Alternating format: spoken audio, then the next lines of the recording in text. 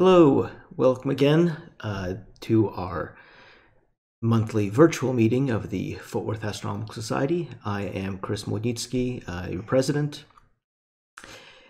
and we're still pretty much stuck at home. So, yeah, it's been an interesting few months. It's not getting any better right now, but places are opening up. We have made some changes as well to some things that we're doing, so we'll go ahead and go over that in just a bit. I think we probably ought to get started. So, let's see. Let's head and go on. So, again, today, did I do May 21st? Today is actually May 19th. Oh, my mistake.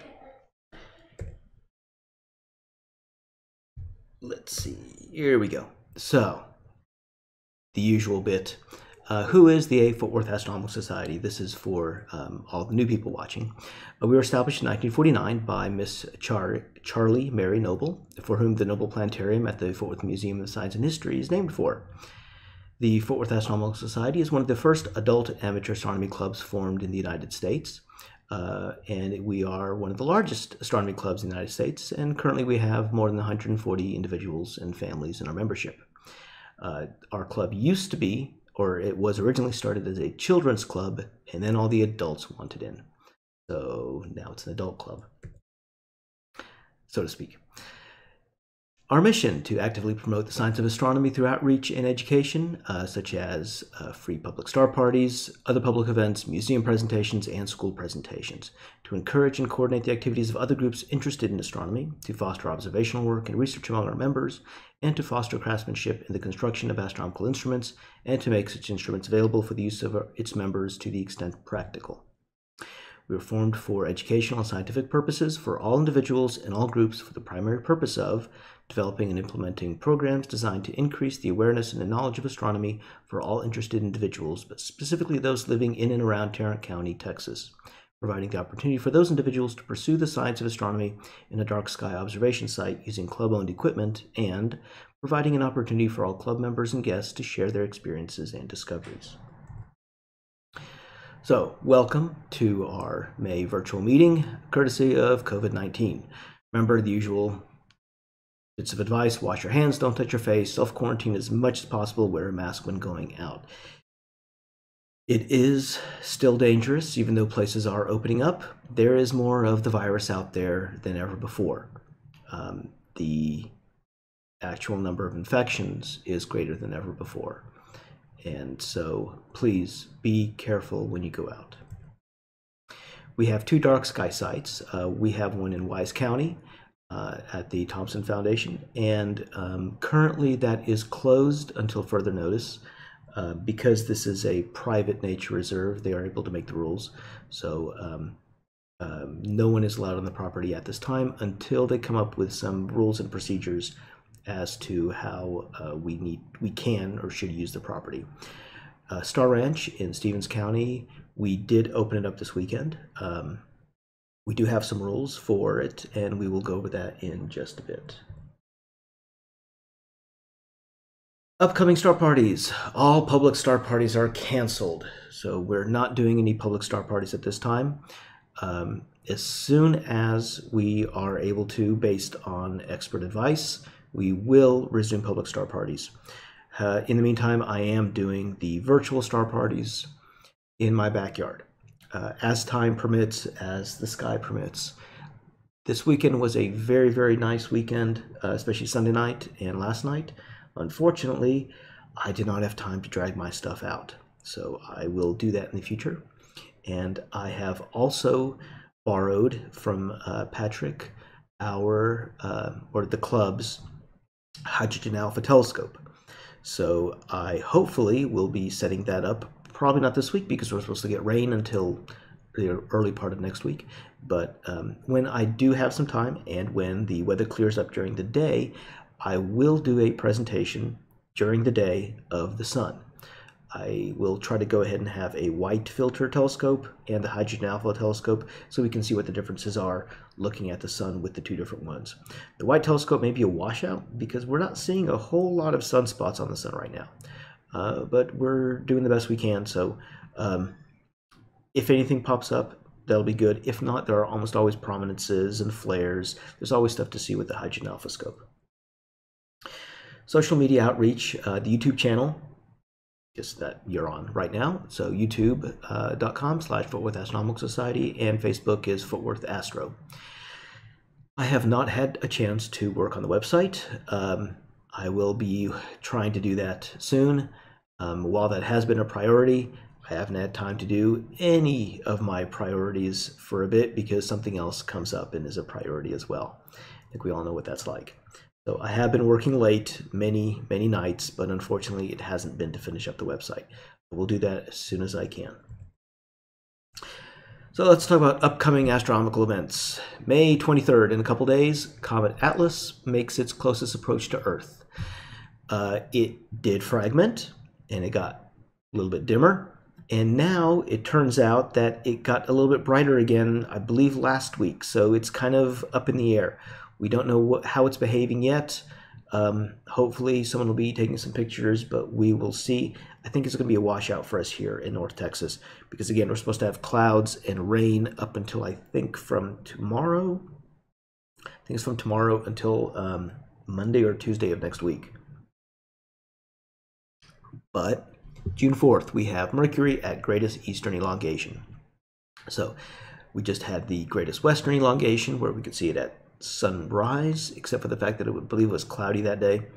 And now we're going to have the greatest eastern elongation where we can see it just after sunset. So again, make sure you're at a place where you can see the horizon and look, and the horizon is clear, and then just look out and it will be a little bit above and to the south of where the sun sets. It's a little bitty bright dot, but if the weather is good, you should be able to see it. And on June 5th, we have the full moon. Not a good time to go out to the dark sky sites at that, or one dark sky site at that point, because it pretty much washes out the entire sky. It is the strawberry moon because it is the time when fruit starts to ripen and coincides with the strawberry harvesting season. It's also known as the rose moon and the honey moon because I guess a lot of people also get married in June, so that's where the word honeymoon comes from. On June 5th, we have a penumbral lunar eclipse. So this is where the moon passes through the outer portion of Earth's shadow. It will be slightly dark, but not completely. This is not a blood moon, and it will not be visible from North America. So if you're in Europe, Africa, Asia, Australia, Indonesia, you may be able to see it. June 21st, we have the new moon, and this is a good time to go out to the dark sky site and take some photos or just look at the Milky Way. June 20th, we have the June solstice. And not sure why I swapped the order on there, but there we go. So the solstice, we will have the longest day and the shortest night. This is the first day of summer for the northern hemisphere and the first day of winter for the southern hemisphere. And June 21st, we have an annular solar eclipse. So this is when the moon passes in front of the sun, but the moon is a little bit further away than usual, and so we see the ring of fire. We don't see a total solar eclipse at this point. It is still not safe to look at the sun. We're not going to be able to see that either. So you'll be able to see it only if you're in Central Africa, through Saudi Arabia, northern India, and southern China, and then into the Pacific. So again, we don't get to see much now. Prime focus. So George Lutch is our editor. If you have any photos, articles, or ideas, please send them to George on the e-group, and he will go ahead and be sure to add it in. Now it's time for the presentation. So I've been working on this for a while. This is something that I started about, I think about a year and a half ago. And I've been kind of filling it out and filling it in and getting more for it. So I'm going to be talking about Mayan astronomy, kind of the history of how we got to the Mayans, and kind of the influence of what the Mayans did around the rest of North America. And it's kind of interesting because it's something that's not usually taught in school. You don't usually hear about this, but we've discovered more and more about this in probably the last 20 years than we knew in the past 100 years. Easily that. we're finding out more information, and we're using something called archaeoastronomy. We're actually able to use some of these sites and see them as the original builders used them by actually standing there and looking out at the night sky in some cases, looking out at sunset and sunrise at various times of the year. So without further ado, let's go ahead. Here we go. So mind astronomy. Oh, here we go. Sorry. Time. Time is kind of important. Time is what keeps everything from happening at once. If there was no time, the universe would only be static and unchanging. And for anything interesting to happen, the flow of time is necessary. So today we measure time by seconds, minutes, hours, days, weeks, months, years, decades, centuries, millennia, eons, and epochs. This measurement of time is important to us as a technological society. We rely on accurate timekeeping for our daily lives, when we wake up, when we go to work and school, when we eat lunch, when we go home, when we go to bed. Using very accurate clocks on satellites, we know exactly where we are on the planet down to the millimeter using clocks.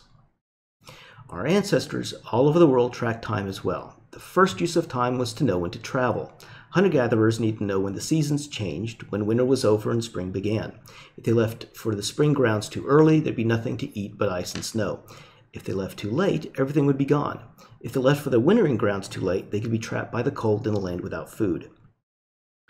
For them, morning, afternoon, and evening were accurate enough for the day, but they needed to know when it was time to move. Later, when our ancestors settled down in permanent villages and began to farm, they needed another measurement of time. They needed to know when to plant their crops, when to harvest. They needed to know when the rains would come or the river would flood so that their seeds would have the water they needed to grow. Plant too early and the soil is too dry or too cold for anything to grow, and plant too late and winter comes before the crop can be harvested. Finally, our ancestors needed an accuracy in measuring time that had been completely unprecedented. They needed to know when it was time to worship their powerful, fickle, and capricious gods. Every culture has their mythologies, their origin stories, and their explanations for how the universe works. For most, various gods were responsible for everything around them: the ground, the sky, the trees, the rocks, animals, water, the living, and the dead. The gods demanded special worship, and it was up to the humans to get it right, or else disaster would come. So how did our ancestors measure time? What did they measure to know when something happened? We use a calendar today to keep track of the days. How did they create the first calendars? What was the very first calendar and why do we use it? What makes a calendar a calendar? The very first calendar was the sky at night, not the sun during the day. The sun is big and bright, and it's really hard to see changes in it over the long term because you really can't see it clearly in the short term. It's just there, it's bright enough that it's painful to look at except during the early morning or late evening when it's on the horizon or during the solar eclipse. But the sky at night, that's something else. That's something that can be observed easily as long as it's clear. The stars march across the sky from dusk to dawn. Day to day, there's a little difference, but over a year, the stars cycle in and out, and eventually everything returning to the same position. In the short term, the moon makes its way across the field of stars every 28 days, and its face and position against the stars changing daily. The very first, earliest calendars we have are markings on deer bone made by a knife. These carvings depict what could be the phases of the moon, arcs and pits dug into the bone. Many of these lunar calendars were made on small pieces of stone, bone, or antler so they could be easily carried. These are small, portable, lightweight lunar calendars that could easily be taken on extended journeys such as long hunting trips and the seasonal migrations. The phases of the moon depicted in this set of marks are inexact. Precision is very difficult unless all nights were perfectly clear, which is an unrealistic expectation. The arithmetic counting skill implied by these small lunar calendars is obvious. The recognition that there are phases of the moon and seasons of the year that could be counted, that they should be counted because they're important, is profound. Calendars record events where locations and time are important to the group. The time scale used on these earliest calendars is the phases of the moon because they're reliable and predictable, easily described with clarity, and require only minimal artistic skill to draw. The few powerful cosmic truths that were judged to be the most powerful and potent of all would still only be available to a few exceptionally initiated adults in the group. After all, upper-level management has to maintain its power base. Learning about how ancient civilizations study the sky is called archaeoastronomy. The Maya. Who are the Maya? So the Maya are indigenous people of Mexico and Central America who have continuously inhabited the lands comprising modern Yucatan down through Campeche, Tabasco, Chiapas in Mexico, and southward to Guatemala, Belize, El Salvador, and Honduras. The designation Maya comes from the ancient Yucatan city of Mayapan, the last capital of a Mayan kingdom in the post-classic period. The Maya people refer to themselves by ethnicity and language bonds, such as the Quiche in the south or the Yucatec in the north, but there are some others as well. So the mysterious Maya have intrigued the world since their discovery in the 1840s by John Lloyd Stephens and Frederick Catherwood, but in reality, much of the culture is not that mysterious when it's understood. Contrary to popular imagination, the Maya did not vanish, and the descendants of the people who built the great cities, such as Chichen Itza, Bonampak, Uxmal, and Altunja, still exist on the same lands their ancestors did and continue to practice, in a modified form often, the same rituals which could be recognized by a native of the land 1,000 years ago. The Olmec period. This era is known as the pre-classic or formative period, when the Olmecs, the oldest culture in Mesoamerica, thrived. The Olmecs settled along the Gulf Coast of Mexico and began building great cities of stone and brick. Famous Olmec heads strongly suggest highly sophisticated skill in sculpture, and the first indications of shamanic religious practices date from this period. The enormous size and scope of the Olmec ruins gave birth to the idea that the land was once populated by giants. No one knows where the Olmecs came from or went or what happened to them. They lay the foundation for all the future civilizations in Mesoamerica.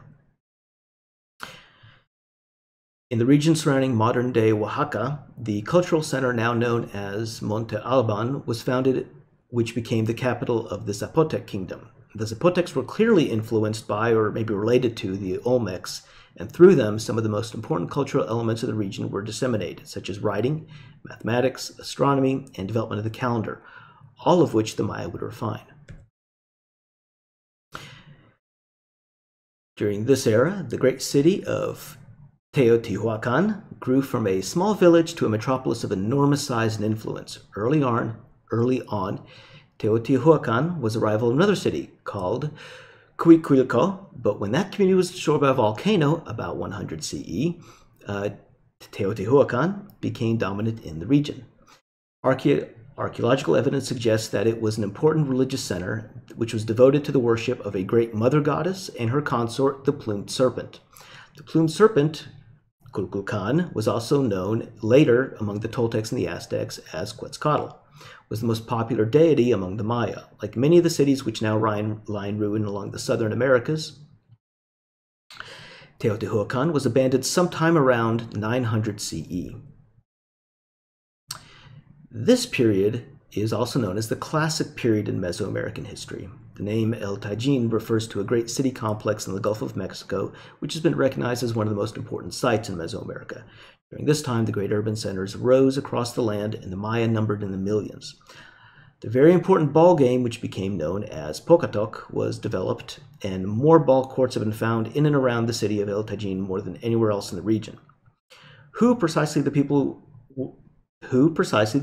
were who inhabited El Tajin remains unknown, as there were over 50 different ethnic groups represented in the city, and dominance has been ascribed to both the Maya and the Totonac.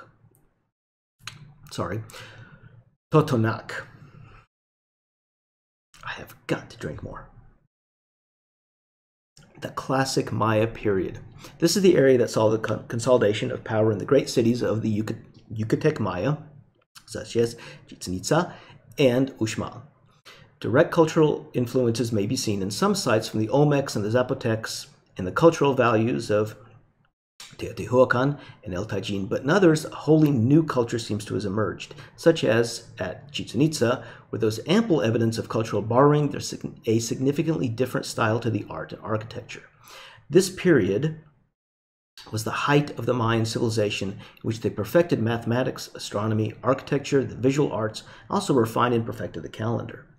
The oldest dates recorded here in the city of Tikal is 292 CE, and the latest is from an inscription in Tonina from 909 CE. City-states of the Mayan civilization stretch from Piste in the north all the way down to modern-day Honduras. The post-classic period. At this time, the great cities of the Maya were abandoned. Thus far, no explanation for the mass exodus from the cities to outlying rural areas have been determined, but climate change and overpopulation have been strongly suggested, among other possibilities. The Toltecs, a new tribe in the region, took over the vacant city centers and repopulated them. At this time, Tula and Chichen Itza became dominant cities in the region. The widely popular conception that the Maya were driven from the cities by the Spanish conquest is erroneous, as the cities were already largely vacant by the time of the Spanish invasion. In fact, the Spanish conquistadors had no idea the natives that they found in the region were responsible for the enormous complexes of the cities. The Quiche Maya were defeated in battle with the Spanish in 1524, and this date traditionally marks the end of the Mayan civilization. After the conquest of northern Yucatan, the southern Maya Itza kingdom still dominated the southern lowlands, where Tikal once ruled. Hostile to their neighbors and ensconced in the forest, they were able to maintain their independence for nearly 2 centuries after the Spanish arrived. Mayans lasted from the pre-classical period, about 200 BCE, to 250 CE, then the classic period from 250 CE to 909 CE. But there was a continuation of traditions from the Olmecs, so there's about 3,000 continuous years of culture in the Mesoamerican area. Something interesting that we see in Mesoamerican sites, temples and cities were built upon older temples and cities. So there's this idea that temples were placed along intersections of what are called axis mundi, sacred lines of power that cross the world. So older temples were ritually destroyed to reset a locus, and the new temples were built on top of the remains. That way the new temples had all the power. So the city I want to talk about is Chichen Itza. In English, we typically emphasize the second to last syllable in a word unless it's a question. So Mayan is a tonal language with high and low tones that completely change the meaning of a word. It makes for some interesting puns as well, apparently. Typically, the last syllable is emphasized, so we don't say Chichen Itza, but we say Chichen Itza. So it kind of sounds questioning. But Maya is a very sing-song kind of language. And apparently from the way it sounds, Spanish speakers in Mexico think it sounds more like English than it does Spanish. But anyway, so this is a city in northern central Yucatan. It's halfway between the coasts and a little bit down from the north coast as well. It's an important city during the late Classic through the early post-Classic period, from about 600 to 1200 CE, though it declined as a regional power after about 1050 CE. The earliest discovered date there is equivalent of 823 CE, and the latest date is 998 CE. So this was one of the largest of the Mayan cities. With a mix of different architectural styles, different periods and influences. This is a very multicultural city full of people from all different backgrounds all over the Yucatan. It had a port on the northern coast that allowed trade on the circumpeninsular trade route, giving it access to goods like obsidian from central Mexico, gold from southern Central America. These cities were not isolated. They traded all over the place with other cities and much, much further away. They had trade goods from a very long distance, and they sold some of their own stuff a bit of a distance as well. Cat wants attention. So the structures that we're looking at were built right now on the left-hand side. They're built in different periods. We have Old Chichen down in the south. The structures on the western central areas are from the late Classic Maya period, and northern and eastern structures built later by the Toltec invaders. The columns in the group of 1,000 columns being a typical Toltec architectural feature. On the left, we can see 3 major structures. The Great Ball Court in the west, which is the largest Pocatoc court in Mesoamerica. It's just absolutely gigantic. Think of it like a stadium where the Super Bowl would be played. That's the equivalent of that in Mesoamerica. In the center, we have El Castillo, the castle, and the later Toltec Temple of the Warriors in the Thousand Columns on the right. And the right side image, we have El Caracol, the snail. So we're going to focus on El Castillo and El Caracol, the two astronomical observatories in Chichen Itza. Something to see here, neither structure, the pyramid or the observatory, are aligned to north. They're actually significantly off of the north-south axis, and that's actually on purpose. So the pyramid of Kukulkan. Now, the Spanish called it the castle, El Castillo, because to them, they really didn't know what a pyramid was. They didn't know what it was for. So it's a big stone building. It's kind of difficult to climb except along the steps. So they said it looks like a castle. That's what they named it. But this is the pyramid of Kukulkan, the feathered serpent, the plumed serpent. And it was built before 800 AD CE. It's easily the most impressive and widely recognized of the structures in Chichen Itza, or really anywhere in the Mayan region. So Kukulkan was the primary deity of Chichen Itza, but the cult spread far down south, the Yucatan, down into Guatemala, and the spread of it helped facilitate trade throughout the region. The Mayans traded for cinnabar, which is a red mercury-containing pigment used for certain holy objects, mother of pearl and turquoise all over South America or Central America and further, Mexico, and even further north. The pyramid of Kukulkan was an observatory designed to keep track of the sun. It's a stepped pyramid, 79 feet tall, so that it rises above the flat jungle below so they can see the horizon. The horizon is really important. It's very important according to the Mayan creation story. It's the coming together place of the sky and the earth. It's where the gods of the underworld, the 9 layers below, meet with those of the upper heavens, the 13 layers above. So 9 and 13, those are going to be important.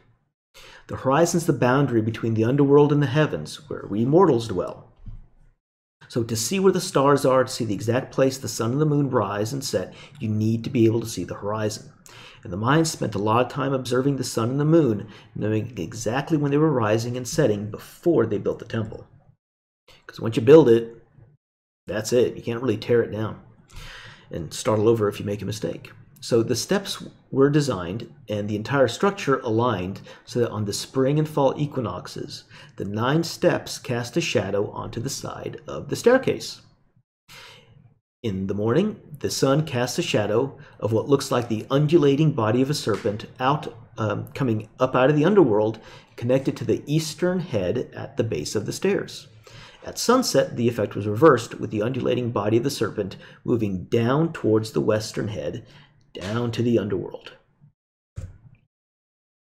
To us, this is a really interesting optical effect, a feat of math and engineering. To the Maya, this was really a religious miracle.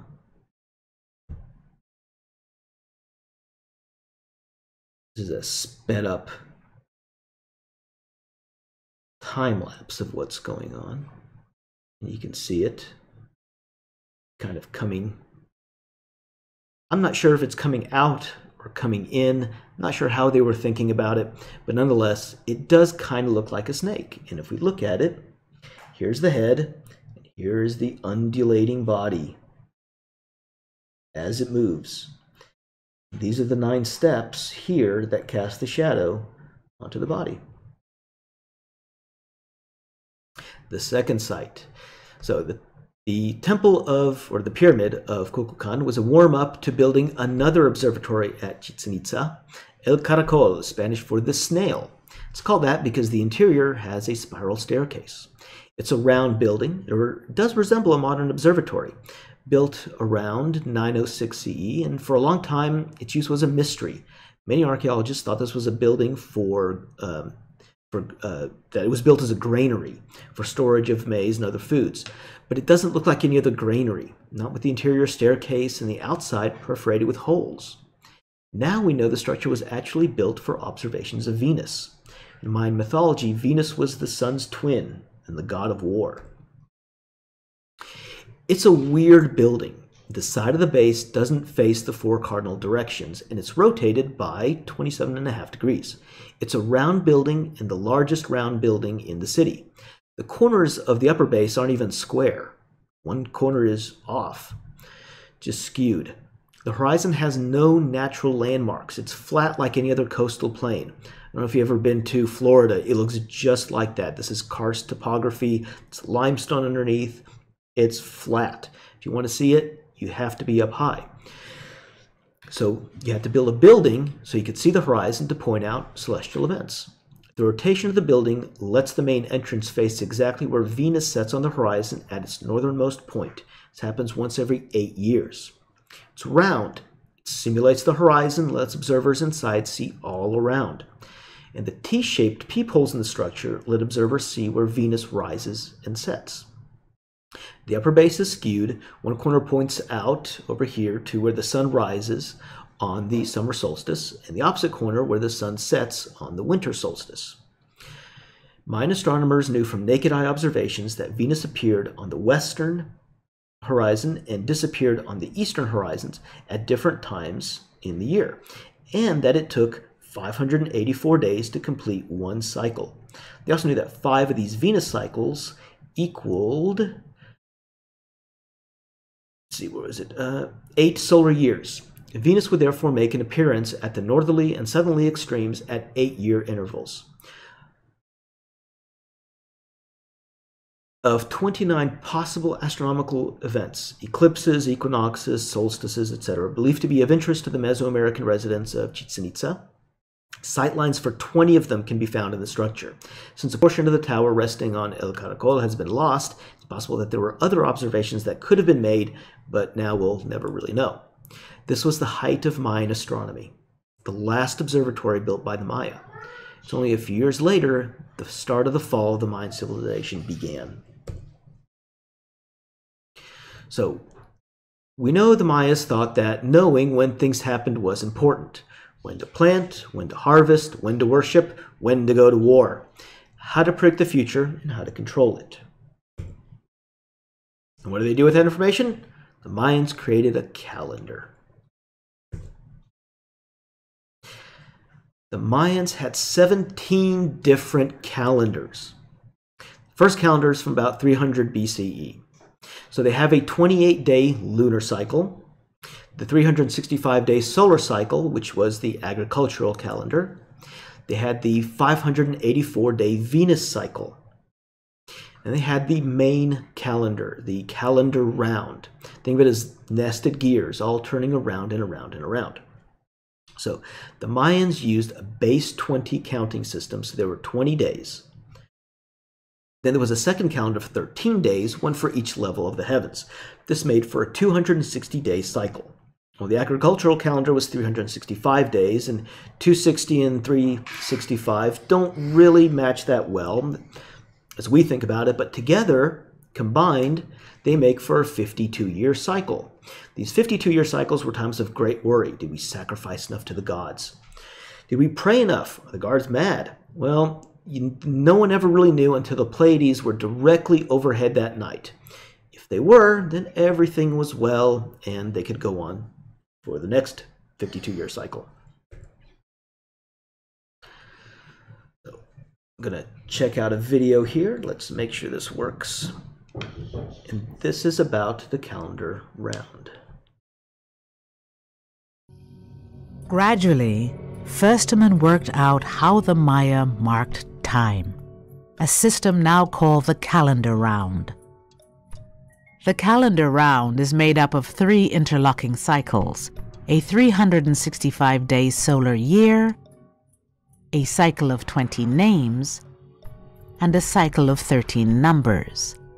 Days are designated by the way these 3 cycles line up.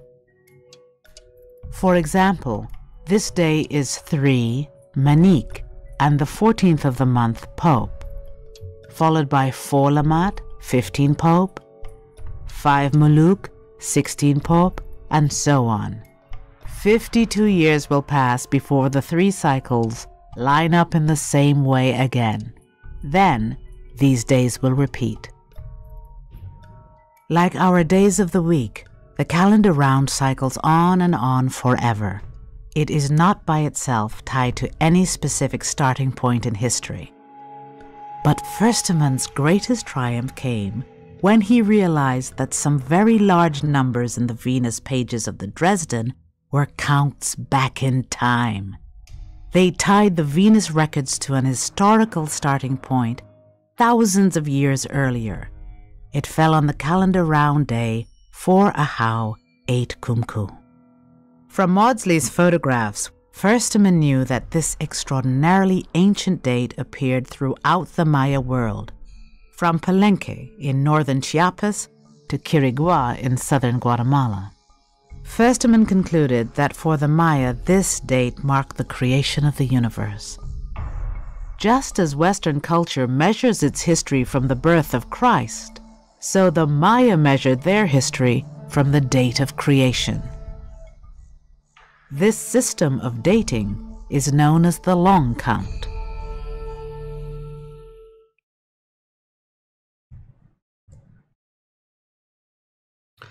The long count calendar. So, this is yet another calendar for the Mayans. One day is a kin, and then we have 20 days, which is an uinal, which is the equivalent of, let's call it a month. They would call it basically a month. So you take those 20 ulial and multiply them by 13 for the number of levels in heaven, and you get 360 days, or 1 tun, which is 1 year. So 20 tun make up 1 katun, a generation. And 20 katun make 1 baktun, a landmark. So 13 baktun make 1 calendar cycle, or 5,125.36 years. And we translate that as a world. Really, the mind just called it a cycle. So the fifth world began on August 11th, 3114 BCE, and it ended December 21st, 2012 CE. We're now in the Mayan sixth world. I don't know. Do y'all remember the end of the world back in 2012? Because nothing happened. So Mayan scholars and natives dismissed the apocalyptic theories, noting that the end of the calendar would be regarded as a time of celebration, much like modern-day New Year festivities. There was no. There are also no Mayan encryption.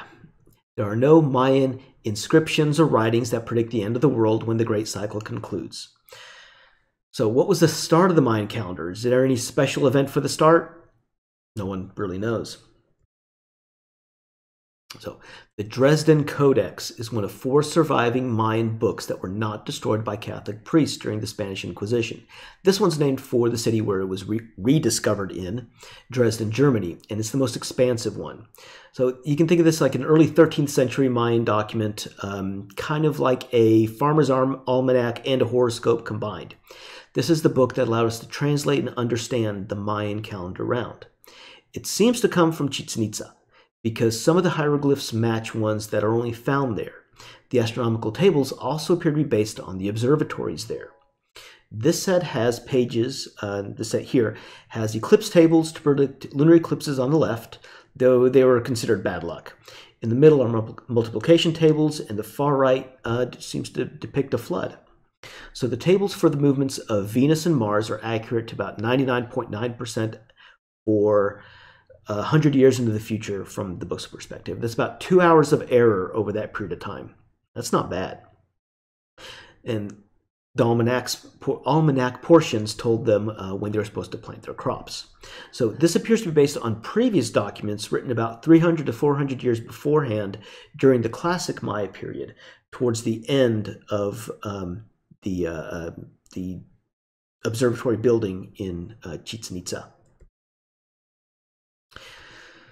So, the collapse. Starting about 909, which is 3 years after the observatory was completed, the Mayan civilization began to collapse. In less than 80 years, cities began to be abandoned. So we think it was a number of factors. Climate change is one. The Yucatan became hotter and drier, so it made life a lot more uncomfortable in the cities and also decreased crop yields. Lots of internecine warfare. The city-states were almost constantly at war because the calendar told them when to go to war.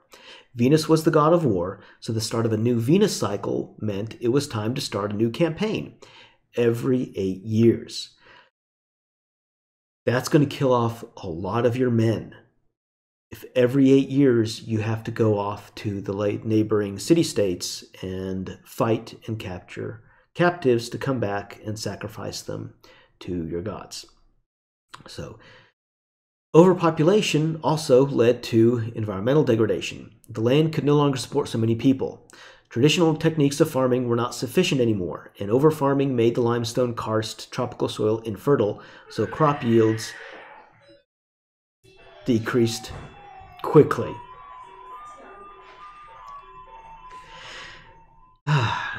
People abandoned the cities and the observatories were no longer used.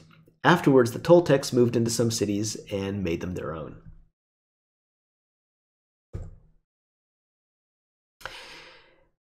The legacies. Now, here's something kind of interesting. In the American Southwest, we have the Anasazi, or the ancestral Pueblo people, who built stone and earth dwellings along cliff walls, especially during the Pueblo II and III periods, of 900 CE to about 1350 CE, during and soon after the collapse of the Maya. And I'll talk about why this is important in just a little bit. This is at Chaco Canyon in New Mexico, and we have many of the buildings aligned to passages of the sun and moon for solstices in particular. We have a Casa Rinconada here. This is a very large kiva. It's a circular room used for ceremonies. There are kivas, and then there are great kivas. And unlike the vast majority of kivas, Casa Rinconada is not embedded in a large building complex, but it stands on top of a small hill a good distance away from the other large buildings. It also sits partially above ground, unlike most kivas in which the roof is at ground level. Casa Rinconada is a little over 20 meters in diameter and 4 to 5 meters deep, making it one of the largest known great kivas. So, the geometrical care put into planning and building this goes far beyond anything else encountered at Chaco Canyon. The symmetry axis defined by the two T-shaped doors aligned with the north-south line to within about 20 minutes of a degree. Notice the T-shaped doors. We have similar T-shaped openings down in the Yucatan for observing from these observatories. So the small niches lining the interior wall are also equally spaced and positioned so that lines defined by opposing pairs of niches all have their center within 10 centimeters of the kiva center, which also indicates that the kiva walls depart very little from a perfect circle. The circular masonry foundation sockets for the four posts for the roof on the kiva floor, easily seen there in the image, form a square also centered on the kiva center within 10 centimeters, with the sides oriented within 30 minutes of either north-south or east-west axes. And Casa Rinconada is thought to have been designed as a physical representation of the Anasazi cosmos and was likely used for important religious ceremonies involving the larger Chacoan community. On the solstice, a window in the kiva precisely illuminates a niche on the far wall. And nearby, here in Chaco Canyon, research found a pictogram on a rock wall that appears to indicate a supernova explosion. The orientation of the crescent moon and stars indicate that this could represent the formation of the Crab Nebula from 1054 CE by a supernova. So Chaco Canyon was seen as first as just a trade center, but with a lot more research into archaeoastronomy, it also seems to be a center of astronomy and cosmology. Hovenweep National Monument in Utah is a major Pueblo culture site on the Utah-Colorado border. By about 1160 CE, large towers were being built. So 19th century explorers thought these were castles for protecting springs or water supplies at first. Then they were thought to be granaries, but there's no storage areas inside, and the small holes on the outer walls indicate something else. With archaeoastronomical research, we now think that these towers were observatories. Certain times of the year, the sun shines through holes in the wall and the light falls on a marker. Some holes mark the winter solstice, sunrise and sunset, as well as moon and planets on the horizon. Interestingly, the equinox port at Hovenweep Castle points to the sunrise azimuth 4 days after the vernal equinox. This is precisely what one would have expected if the vernal equinox was established by counting and having the number of days between the winter and the summer solstices. The connections to the Maya. So, corn horticulture spread from Mesoamerica up through Mexico into the southwest, and then into the eastern part of what's now the United States. Trade goods from Mexico found in southwestern archaeological sites. Parrot bones and feathers. I don't know about you, but I don't recall parrots being native to the Four Corners area. However, we do find their bones and feathers in archaeological digs. Copper bells used in the worship of Tlaloc, a Mayan god, have also been found in Anasazi and Pueblo sites. Copper bells were used for worshiping Tlaloc, and copper is very, very rare in the well, it's relatively rare in the Southwest, but it is not that rare down in Central America. We also have shells from the Gulf of Mexico, and again, we typically don't find shellfish in the middle of the Four Corners area. In addition, we have something from the Southwest in the Yucatan. So, turquoise from southwestern mines has been found in Mayan temples. Mexico doesn't have a whole lot of turquoise, but the interesting thing about turquoise is its chemical composition is unique to where it comes from. What that means is you can take a piece of turquoise and you can analyze it. And once you know its chemical composition, you can compare it to turquoise found all over the world and find where it best matches. So the turquoise from one mine is typically very, very similar chemically. So we know now that some of the turquoise down in the Yucatan that the Maya used came from the Southwest. Obsidian spear points can also be traced to specific volcanoes. So we know that some of the obsidian used both in the Anasazi areas and in the Yucatan came from volcanoes closer to central Mexico. There aren't typically a lot of volcanoes in the Yucatan. There are architectural similarities. So Mayan temples, temple pyramids compared to the lower Colorado and the Gila River summit paths. These are large man-made mounds, both being derivative of the spirit mountain idea where the gods, spirits, and mans could communicate on top of a large mountain or hill, artificial or not.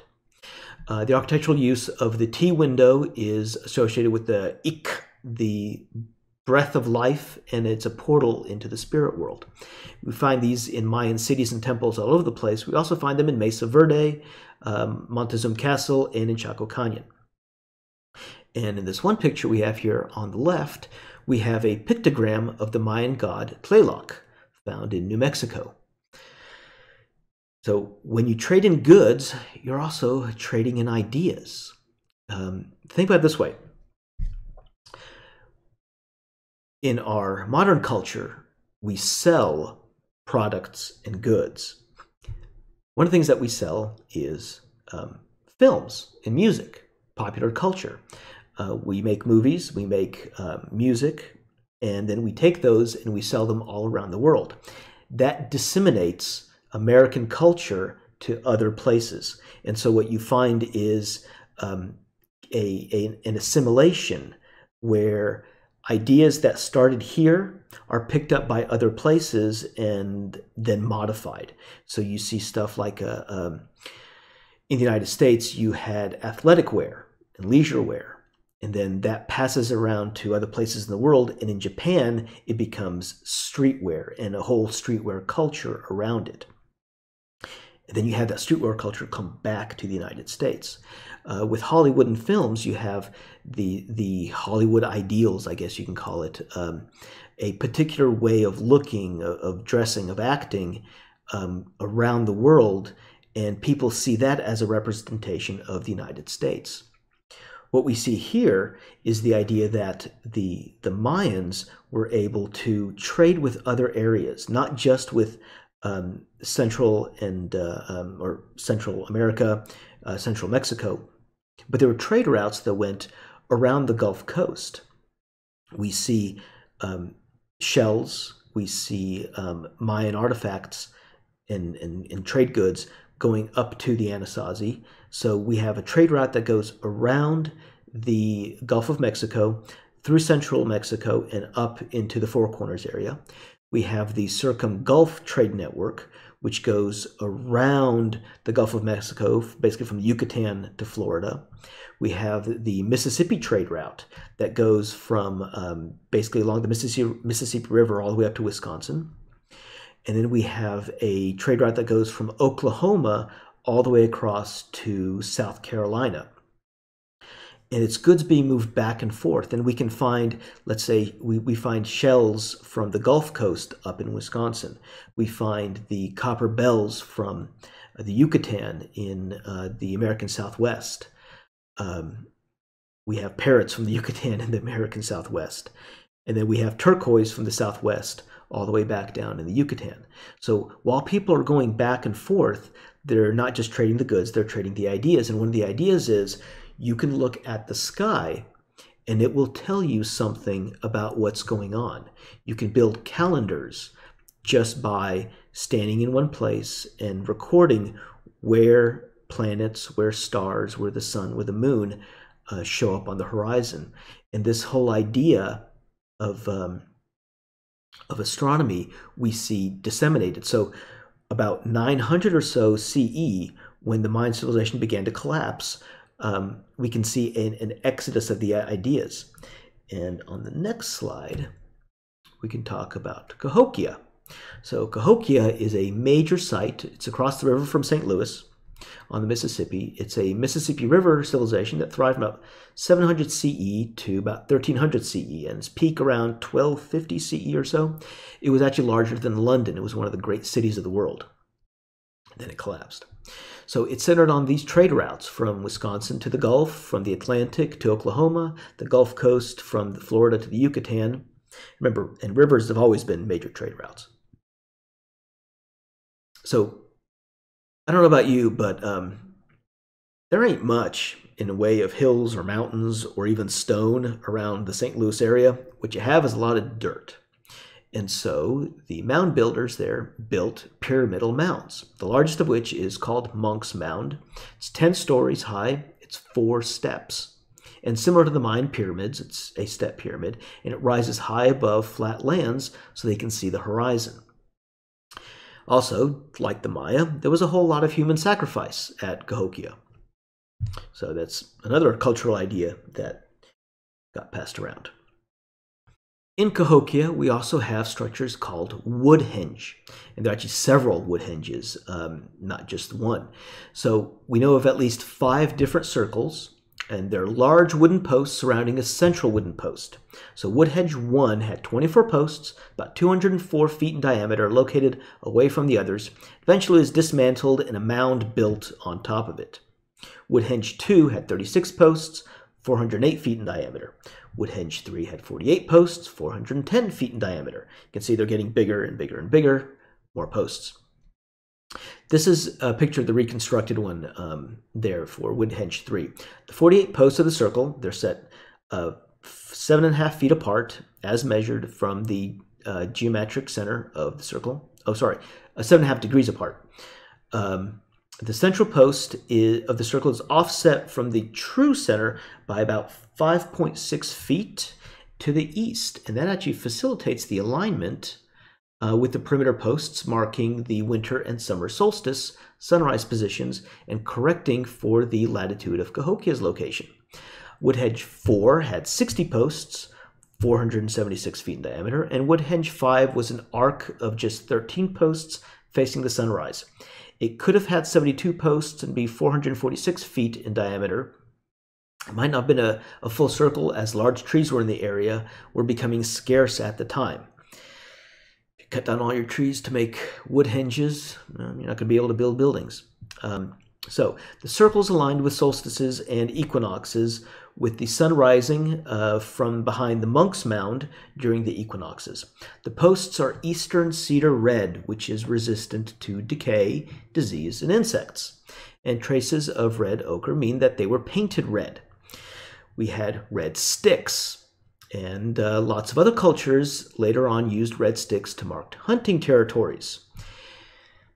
We still have a town known as Red Stick now. If you can recall, there's a town there on the Mississippi in Louisiana called Baton Rouge, Red Stick. So later on, the natives in the area, they also used red sticks in the river to mark out fishing territories. And when the French found them, they found red sticks sticking out. Figure, easy enough to name it after that, so they called the town Baton Rouge. There are a lot more posts in the wood henges that are actually needed for solstice and equinox alignments, so some could have been used for other purposes, aligned with stars, with Pleiades, lunar cycles. We just don't really know yet. There's still research going on into this. And, well, that's kind of all I got. I don't know if anyone's got any questions. I'll take a quick look. I don't see any questions going on. So that's kind of the idea that a lot of archaeologists have now, is that you have this buildup of culture in Central America with the Maya, and then when it collapsed, people just went away. Most of them stayed in the area. They moved out into the rural areas, but there are always going to be people who just want to go further, just want to escape. And when they did, they took their culture, their ideas with them. So when you go to the Anasazi, when you look at what they did, they have hills. They don't need to build great mounds or build pyramids to see the horizon. They can just get up on a hill, and they built structures there where they're able to sit in the middle and look out at the horizon at certain points and see Venus is rising here, the sun rises here. And they're able to make calendars out of that. When you go to Cahokia, it's flat, just like the Mayans had with the coastal plains. But again, there's no stone out there, so you build with whatever you have available. The Mayans had lots of limestone. You build out of limestone. The mound builders in Cahokia had dirt. You build it out of dirt. All you want to do is be able to get up high off the horizon, so that off the ground, so you can see the horizon. And we do the exact same thing with observatories now. We either put them on mountains so we can see the horizon and get above as much of the air as possible, or we build taller buildings to get off the ground so we can see more of the horizon, more of the sky, without all the trees getting in the way. But it is interesting. And again, this is something that we've just pretty much found out really the last 20, maybe 25 years. I know that when I went to school, we talked about Cahokia and the mound builders there, but not really any of the astronomy.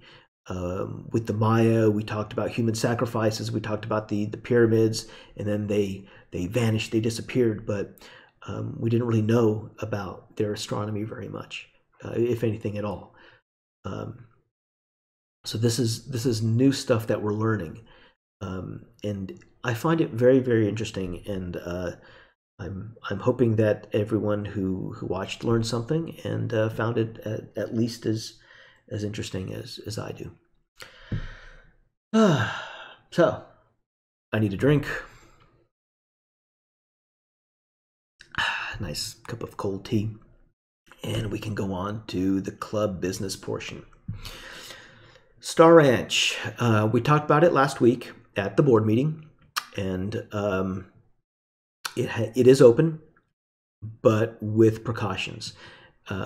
15 people max. It is a fairly decent sized site, but we do need to separate out.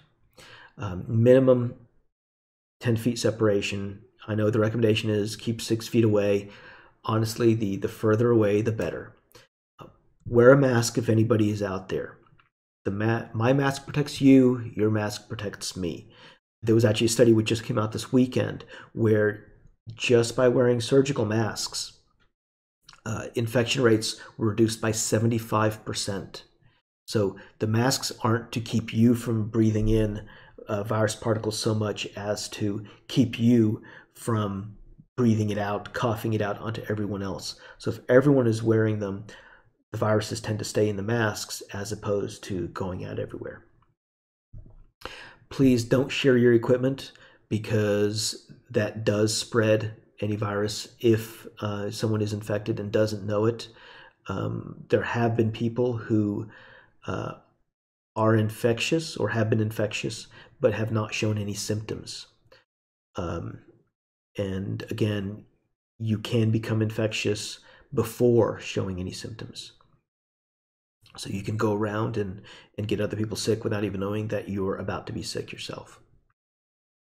I actually have a epidemiologist friend, and I spoke with him last week specifically about this kind of stuff, and his recommendation was, if you don't have to do it, don't do it.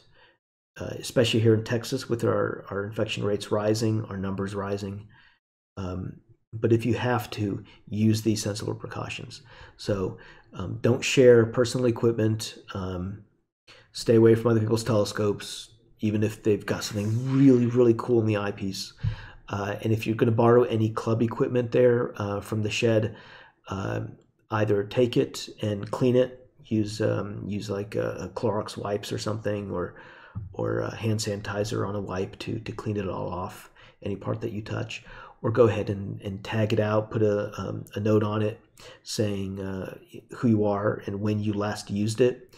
The virus can live several days on materials, so if we have it away from everyone else, if no one touches it for a week or so, hopefully that'll be good enough to get rid of it, to destroy any virus particles on there.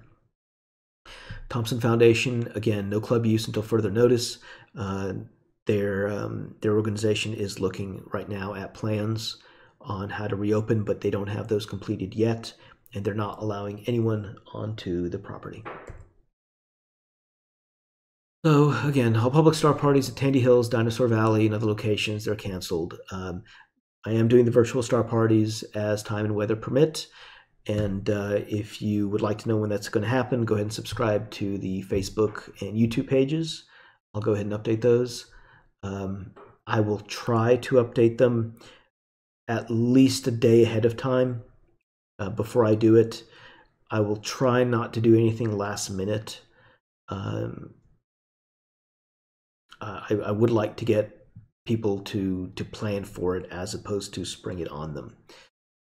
I do have the solar telescope, the hydrogen alpha scope, so hopefully when the weather's going to be clear during the day and I've got time, I'll just I'll take a lunch break and go outside and have everything set up and broadcast out a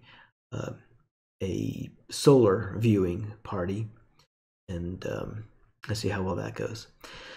We are available, specifically I am available for private virtual star parties or outreach presentations using Zoom. And actually last Monday, we had a request for a Cub Scout meeting, and I was able to do that. So I actually did a presentation on meteorites for them from, I believe they were kindergarten to fourth graders.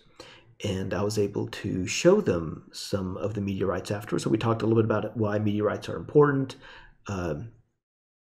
what we can find out from meteorites, how we know where they came from. And then I had several of my meteorites out, and we could look at them and talk about them and see an actual meteorite under the camera. It is a lot more impressive when you get to hold them, but we're not able to do that now. So this was the next best thing.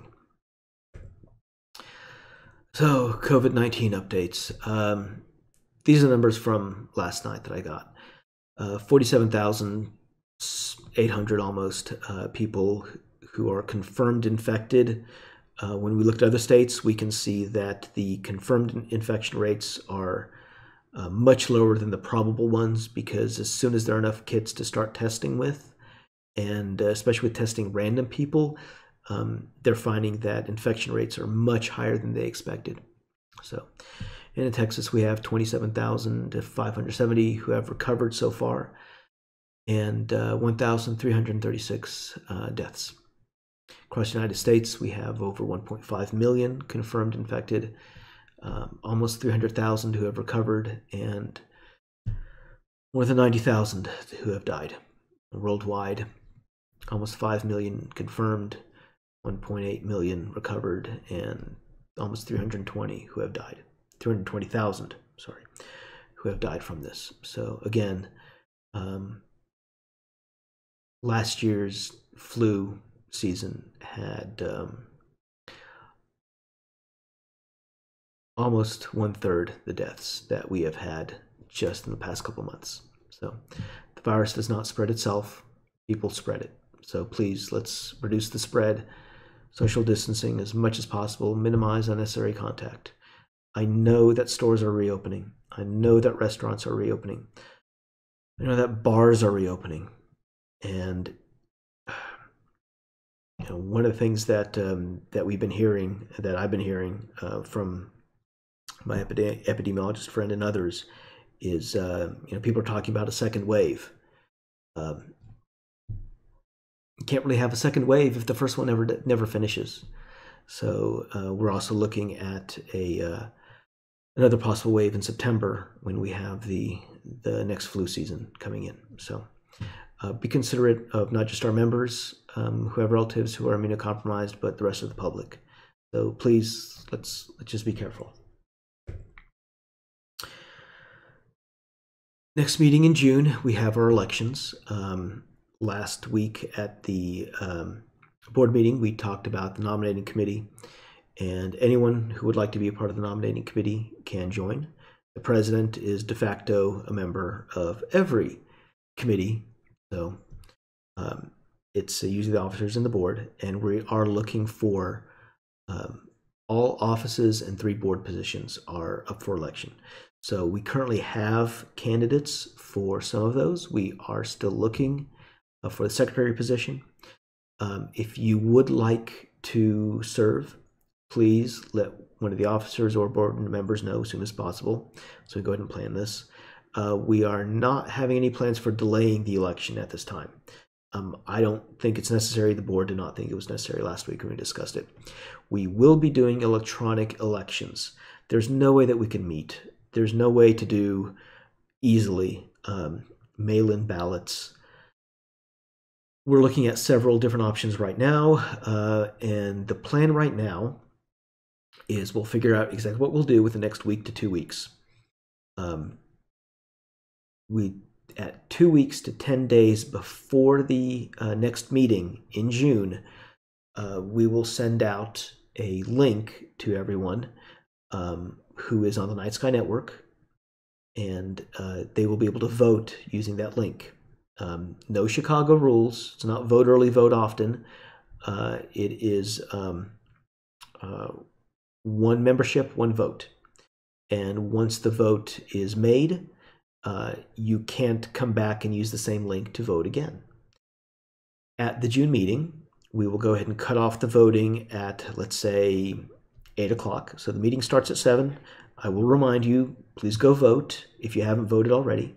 We will make the cutoff at 8 o'clock. And once the cutoff is made, I will, in the middle of the meeting, go ahead and log in, and we will all see the tally together, or as close enough together as I can. Because there is actually a 25 to 30 second delay between what I see now, what I say now, and when it goes actually live over YouTube. It is what it is. It's not perfect. It's a bit of a delay, but that's fine. So we want to have that kind of transparency. Transparency is relatively easy when everyone is there. We can do a hand count. If there's any question about it, we can go ahead and do a paper ballot and count it out right there and have everything done. When it's electronic, it's a little bit more difficult, but if we put safeguards in and then we do we can present that live, everyone sees it at the same time. There's no chance for manipulation. I would not expect any manipulation in this club. We've been doing this for a long time. There's really no need. June will also be my last month as president, so I'm happy to be taking a break from this and pass it off to someone else. I will be helping, so if the next president would like to have presentations, something similar to this, I can have that set up. I can have templates and show you how I do it. And that pretty much goes for all the positions. So we want to be able, for the next generation of leadership, to be able to come in and take over and follow along what we've done before, so there's not a jarring transition. There's a easy transition. If you have never served in office, we will help you. I had never served in a club and nonprofit office before I did this. A bit of a jump, isn't it? Starting off at the top, but it has been a lot of fun, and I have enjoyed it, and I hope that you've enjoyed me being your president as well. We do need someone to run for the secretary position. At least one person, please. We do need club members to serve as officers. We don't get officers from the outside. We don't pay the officers, so sorry about that. But we do need club members to step up and help with governance and club duties. So Pam has a run book available on secretarial duties. So includes instructions on tasks, duties, anything important information about the club. Everything is in one location. Parts need to be filled out still, but the advantage is everything is if it's not in there now, it will be in there. And it's a good place to start. You're not starting from scratch. There is something for you to step into. Okay, treasury report from John. This is what John sent me last night. We have a total of $57,131.05, $10,876 in checking, and $45,974 in savings. So we have had a number of renewals, and that has gone into the coffers. So we currently have 143 members, 133 are standard members, and 10 are special members. So John last week presented the 2019 financial report to the committee and talked about it. So he has sent out some renewal notices for dues, I believe. I'm trying to remember. Also, let's see. All right, hold on. Let's get this done first. So we have renewal notices for dues. We have the Astronomical League payment due in June. And he is also working on Google Apps for nonprofits. So this would allow us to have documentation online. This would be living documents. These are documents that we'll be able to go into and edit, for example, the run book, to update it as needed, add in more content as necessary. And as a living document that allows the edits. PDF files are fine for archival documents, but they're not very good for living documents. You can't take a PDF and start editing it and then re-upload it. You have to have the source document and then you export as a PDF. PDF is your final version. The PDF is what you print out. PDF is your archive. Living documents are constantly being modified. You can have a version that goes out as your PDF, but as soon as you make a change to your original document, that one is now out of date. So Google Apps allows us to have spreadsheets, allows us to have text documents that we can go in and edit as needed. Anyone can go in there. We can assign permissions. So if you're a new member and you would like to have information on, let's say, one of the dark sky sites, you can go in there, you can take a look, and it will detail information about not only where it is and how to get into there, combinations to locks, things like that. But for now, we have the COVID-19 information in there as well, how to protect yourself and how to protect everyone else in the club from the virus. And I have something on here. Michelle is mentioning that the bylaws do provide voting by proxy. The rules in there for voting by proxy were specifically about if you are not able to make it to a meeting, you can provide information to another club member who can vote on your behalf for the candidate or candidates of your choice. I don't think we ever considered a situation like this where we would not be able to meet in person anymore. So we're going to have to do the best we can. And voting electronically we can interpret it that as a system of voting by proxy. We are using another system to cast our votes. We are handing our vote to a proxy system, which will then be tabulated for the final results.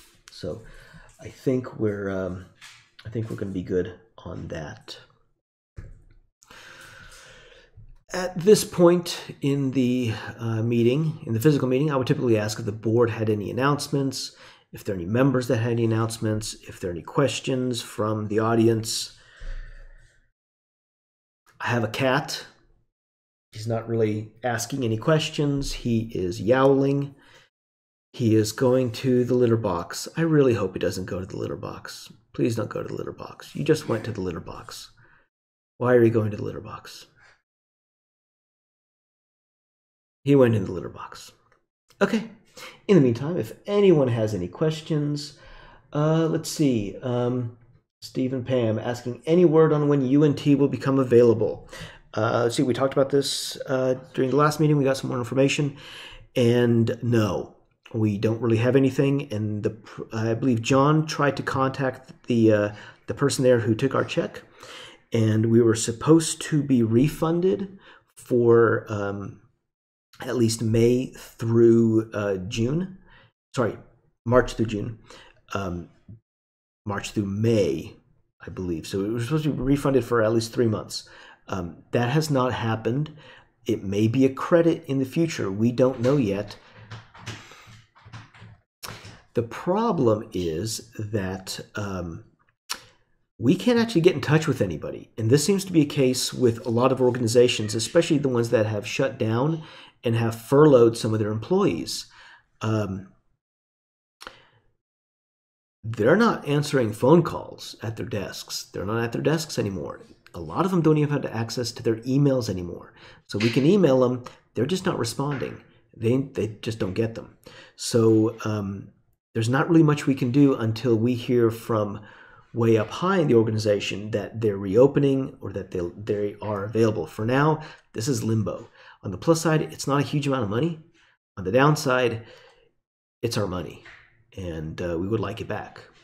I'm sure we will eventually get it back. I don't think this is going to be a major issue to get it back or to get a credit for the next year or whatever it's going to be. We also talked about looking at other venues on where we can go. And we don't really have any options at this time. And the idea was if UNT is shut down, if they're not going to reopen or if they're not going to allow meetings like this in the future, is there another place we can go where we could spread out more?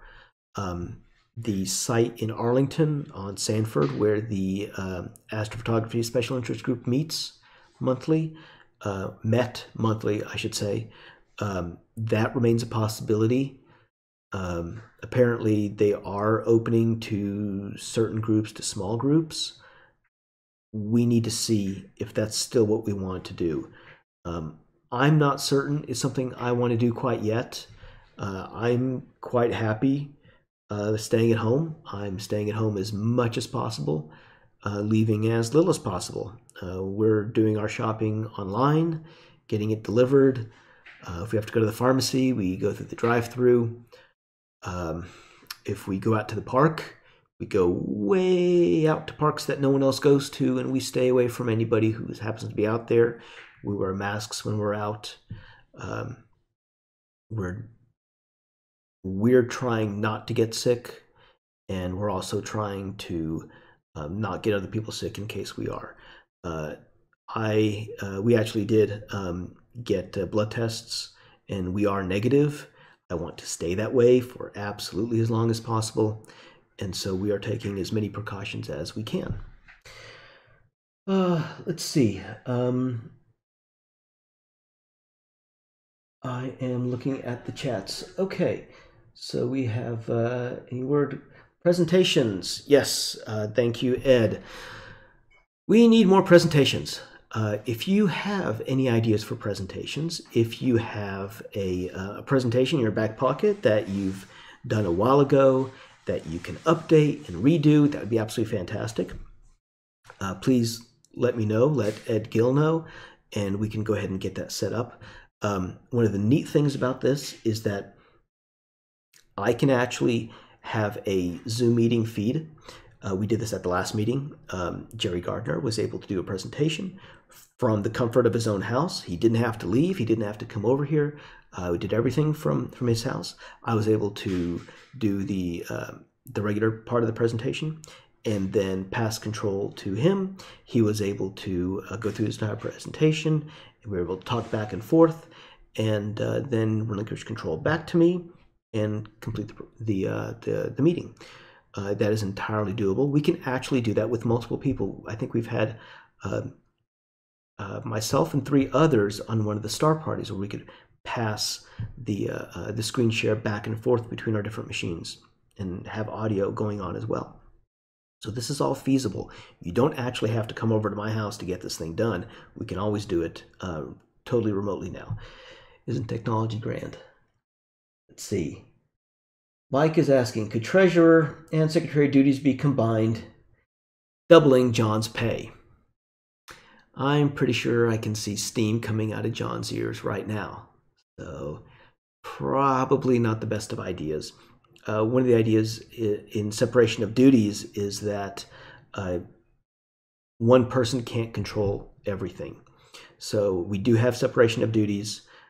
Treasurer is a big job already. Secretary is a big job already, and I don't see that as being feasible, especially since we already changed the bylaws back in beginning part of this year to allow the secretary to designate I forget what term we used, a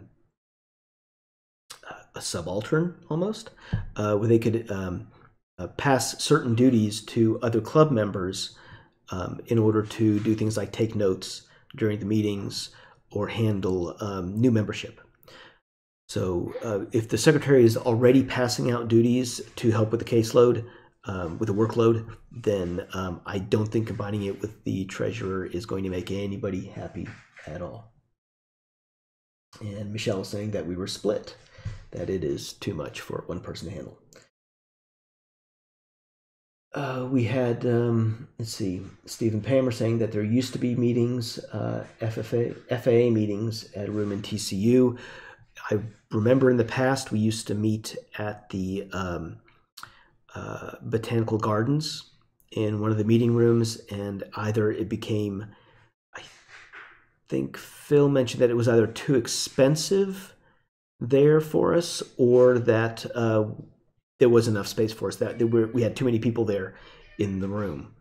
But I do recall some meetings held back there.